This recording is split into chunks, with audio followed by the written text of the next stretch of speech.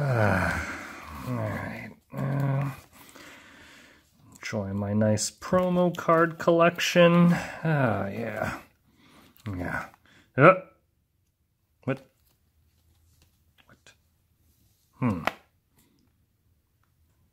That's 27, 26, 29. What the? What? Why is there this missing slot here? Alright, so finally one of the biggest mysteries in FFTCG has finally been solved. If you've been a member of the collecting community for a while, you're probably very interested in collecting promotional cards. And one of the biggest questions for quite a while has been, what is PR-028? Now, before I start, mindless task of the day. As you guys know, I always do these videos while doing other things. I have a crap ton of bulk from this buying collections that I really need to get kind of sorted and pull the heroes out, so that's what I'm going to be doing. I won't talk any more about that, you can kind of just ignore it, but that's what I'm doing right now. So back to PR-028. It's kind of been like a question that's been around for quite a long time if you've been following FFTCG collecting, because if you've been collecting, you know that now we're already on like PR-050. I think PR-050 is going to be like the another Wol. I think 049 is Illua. The point is we're pretty far past 028, you know? So it's been like a real question mark, and in the past the community has had their own guesses on what PR-028 is. If you remember, in the beginning, they didn't always have the promotional number in front with the alternate card number. It just kind of had an alternate card number and you had no idea what it was until initially Kageyama had kind of told us what it is. But for a long time, it was anyone's guess.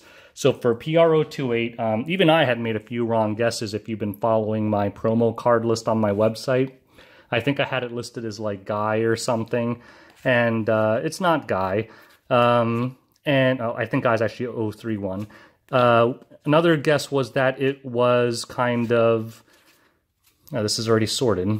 Another guess was that it was Y'shtola, the Chinese promo. A lot of people thought it was that. It didn't turn out to be that either. So for a long time, people have just been asking, like, what the hell is PR-028?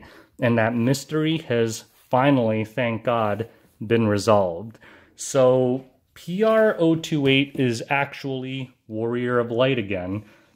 And it's actually a very unique card. I can't wait to get my hands on it because it is the only promotional card made to date that is actually printed horizontally. That isn't an A prefix card. Now, if you guys know about the A prefix cards like the A001, 2, 3, they're always printed horizontally. They're the only ones printed horizontally until now. Now the Warrior of Light is also a horizontally printed card, and my understanding is that it is the first playable horizontally printed card, which I actually don't like because I think that's kind of weird now, because normally everyone's used to playing their cards in a specific orientation. Now you kind of have like a random card that's sideways, it'll look like it's tapped or something. I think that's kind of confusing. But the point is that we finally know what it is. Collectors can finally breathe a sigh of relief because you don't have a giant hole in the middle of your binder and you're like, what is this card supposed to be? It's not that like you can't get it. You literally don't even know what it is if it exists. And Square has finally given us collectors a reprieve because we finally get to know what it is and fill that hole in our binder and not have to fill it with random junk. So the public advisory part of it is, how do you get this card? How do you get PR-028? Now, the only way to get this card is apparently to pre-order the 2017 FFTCG book that is coming out, I think, at the end of May. Now, think about that. It's 2019, and the name of the book is like 2017 Annual something. I forget what it's called, to be honest. I should probably have remembered that for this video, but I'll put it in the black bar below. But the thing is, they knew about this card a long time ago, clearly, if the name of the book is 2017, so I'm not sure what the delay was in getting that out, why it took so long to release that book. but it kind of explains the question of where was that card and why isn't it out yet? Apparently they decided to release it a long time ago, and they just didn't for some unknown reason.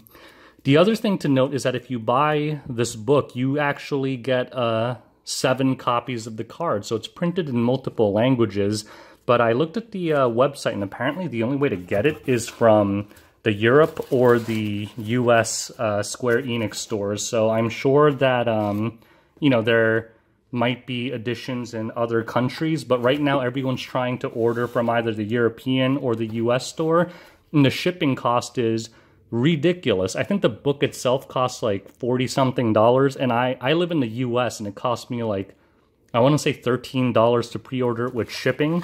And in other countries like to Canada, I've read reports where they say it costs like $100 to ship or something, which is absolutely absurd. So I think these books are actually going to be very expensive. I'm going to try to get my hands on a few extra. There's a limit of 1 per customer, but I'll just ask my friends to pick up a few copies and I'll pay for them or something.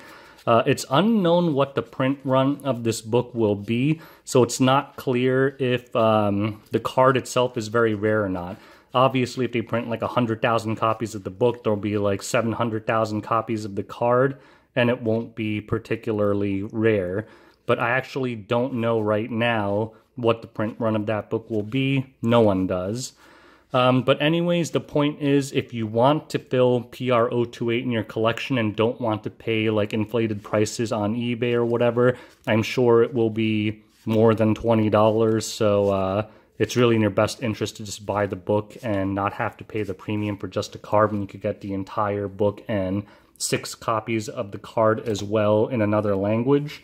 So I would say pre-order the damn book. Get it, and it's probably going to be the cheapest thing.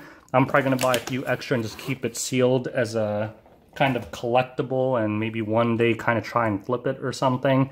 That's kind of what I do to fund my collection anyway. So the point of this video is just to let you guys know what PR-028 is, and I'll put a little image of it in the video, and how to actually get it, which is to pre-order and get the 2017 Final Fantasy TCG book. Now, I know many of you guys might have known this already, but for those of you who haven't and have subscribed to my channel, what I'm going to try to do going forward is to try to give you kind of tips and information like that so that it pops up in your feed and you can be like, hey, I didn't know about this card, how do I get it? You know, like, all you have to do is subscribe and you'll kind of be notified of this kind of stuff that you don't really get from anywhere else. So anyways, oh, there was one more topic I wanted to talk about on that note that some of you might also not know about that will make a lot of you very happy. So you'll notice that I said that this book comes with 7 copies of the card in several languages. As far as I know, 7 is the total number of languages that FFTCG is printed in. If that's not correct, feel free to correct me. But the important thing to note there that some of you might not know in your search for like the A003, the Chinese promos, whatever, is the outrage that has kind of stemmed from these language-specific cards where it becomes increasingly expensive and idiotic to try and get these cards to fill your collection. And the only reason it's hard to get is that they're not printed in the United States or Australia or Britain or whatever. And these Chinese people with the Chinese promos were completely marking up the Chinese promos and really slaughtering all the collectors out there. I just wanted you to know that Kageyama recently said in a stream that they will do away with language-specific promos. So apparently they're not going to reprint any of the previous ones, so don't try and unload your whatever A003s or A002s if you're one of the 10 people in the world who managed to get your hands on one of those. But the point is, future promos should be printed in every language. That makes me extremely happy. I'm sure it makes a lot of you other collectors extremely happy that we're not going to have to fish around and try and buy crap at hugely inflated prices from China or Japan or whatever it is. Kageyama has publicly stated that from now on, promotional cards will be printed in every language. Now, is he really going to hold himself to that? I don't know, but let's hope so. I mean, he seemed to be a pretty reputable guy and has mostly held his promises in the past.